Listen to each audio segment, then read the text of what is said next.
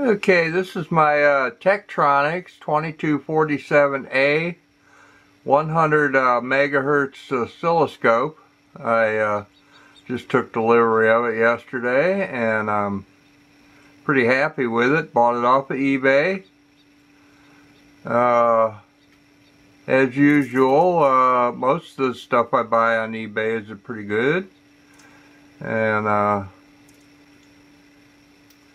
this one turns out to be real good, and I just thought I'd make a video. This will be the second video. I made one yesterday right after I got it, showing the waveform from my radio.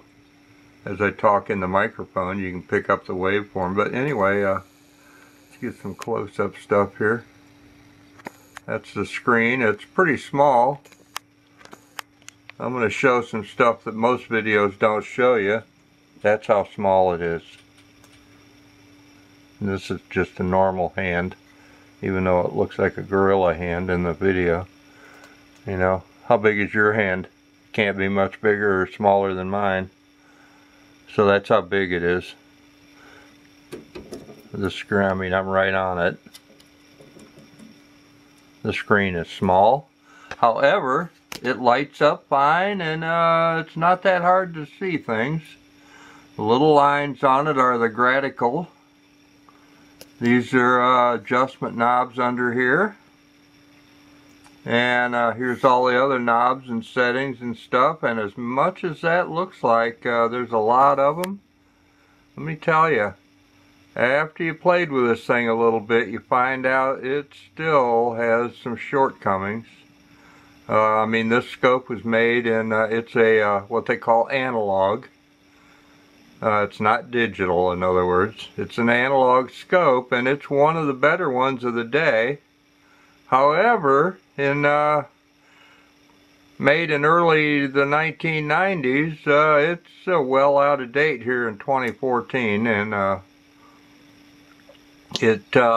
as many knobs and buttons as there are, you'll find it's a little lacking when you know what other scopes of modern ones can do, and this can't. So, but anyways, I bought this 47A model because it has, see, all these little buttons right here. These are your menu buttons. It has an on-screen menu, and it's not on right now. It has an on-screen menu. And you can do quite a few things here. You can check the volts, and it will show you your volts instead of just having to figure it out yourself by the line height or wherever the line on your screen is over here, and then do the math in your head. It'll add them up, and it'll tell you the time, and it's got a counter timer in the menu that does all that for you, and it'll show little numbers either down in a row here or in a row up here. It'll show you the numbers, and the menu will appear here, and then these buttons here will let you select whatever menu is on the screen. So anyway, nothing's connected. I do have four probes that I bought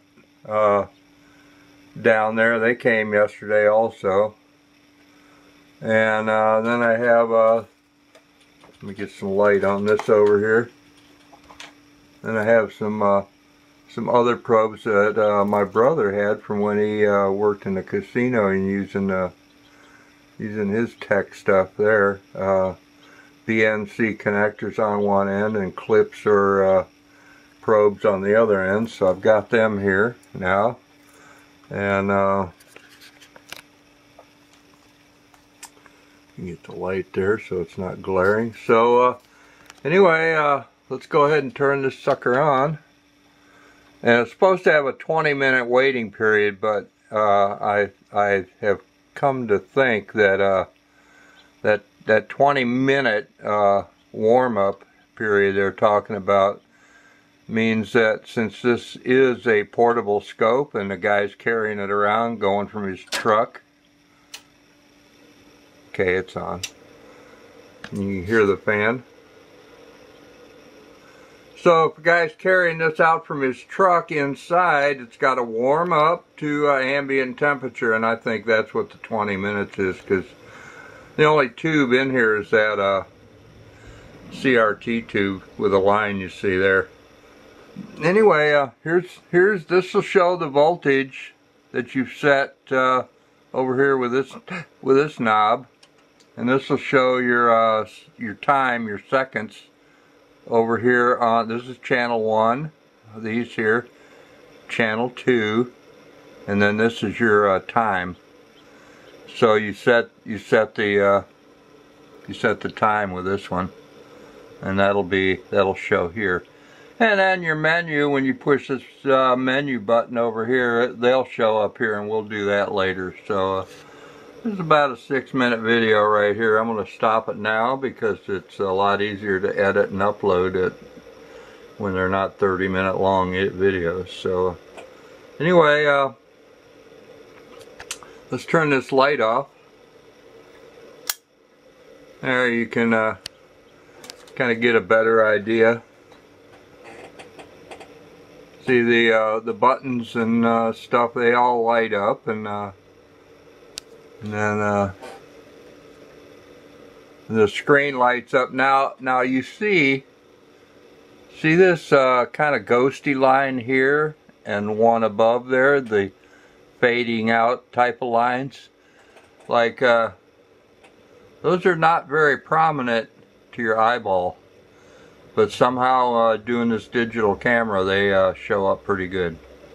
Something to do with this phosphor interacting with this digital sensor, I guess. So anyway, you know, all I'm seeing real bright is the line, and I'll show you how you can intensify. See it, you intensify it, or you can turn it way down, which is nice and handy. And you can also do the same with these numbers here. All the text is the same. It'll go up and down here. So you know, the screen will last years and years longer, I guess, if you turn it way down, which I do when it's just sitting here and I'm not actually using it. And if I don't use it for very long, I just turn it off, because like I said, it does not really need that 20-minute warm-up time that the book calls for. So anyway, I'll reset this camera lens to macro so I can get up close. See if I get any closer than this.